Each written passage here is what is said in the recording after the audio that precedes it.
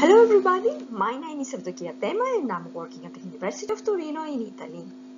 I'm very happy to present you here very briefly some new archaeomagnetic data from Neolithic period in Italy. The new data come from the study of three small combustion structures excavated at the archaeological site of Campi Diomedei, situated in Foggia in the southern part of Italy. This is a very interesting archaeological site where an early Neolithic village has been excavated, and in this study we have focused our interest on three small bay clay structures found at the site. From these structures we have collected from 6 to 12 independently oriented samples, all of them oriented in situ with a magnetic and solar compass and of course an inclinometer. According to archaeological evidence, these combustion structures were most probably used for domestic activities, while they are well dated and they belong to the early Neolithic period around 5800 to 5500 BCE.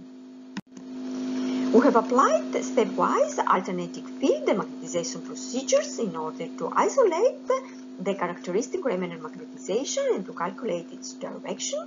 And as you can see, we have obtained very nice results, all of them well concentrated around the mean value that is characterized by a small alpha 95 angle of confidence. This way, we have obtained three well-constrained and high-quality directions for the early Neolithic period in Italy. And as first step, we have tried to compare this direction with other contemporaneous data from Italy.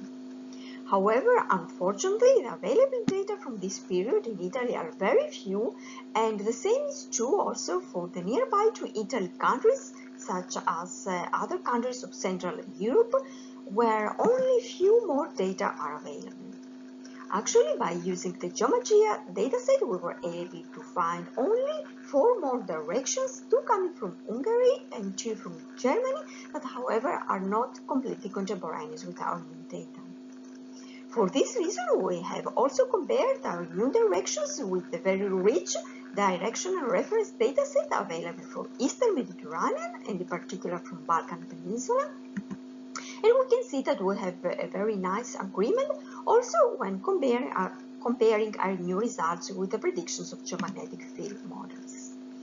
Definitely, it's quite clear that we need much more directional data from Italy and from Central Europe in order to better define the secular variation path for this area for the early Neolithic period. If you would like to have some more information on our results, please have a look on my poster and I will be very happy to chat with you and answer to any of your questions or curiosities. Thank you for your attention and see you later. Cheers!